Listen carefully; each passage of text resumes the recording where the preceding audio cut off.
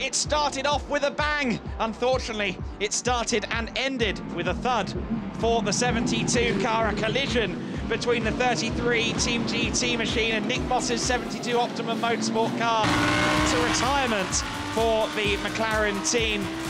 Meanwhile, the Lamborghinis of Oregon team were in a scrap with the Audis. Into second place overall came the number 3 car of Max Hofer in the early stages, who was really pressing on.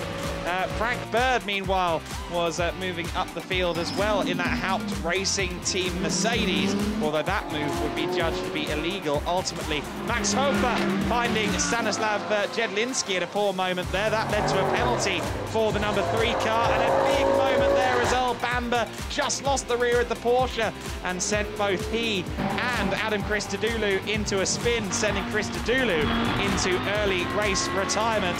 Giardoni and Van Berlo continued on in what was second on the road, but with a penalty they would unfortunately eventually be put down to third. A late safety car for the 39 car again in the gravel, this time in the hands of PT Biron Bakti. Jordan Love, as racing resumed after the final safety car, found himself right in amongst it with the Oregon team cars side by side with Glenn Van Berlo, but Van Berlo was still there on the inside, and with authority Van Berlo held on to second place.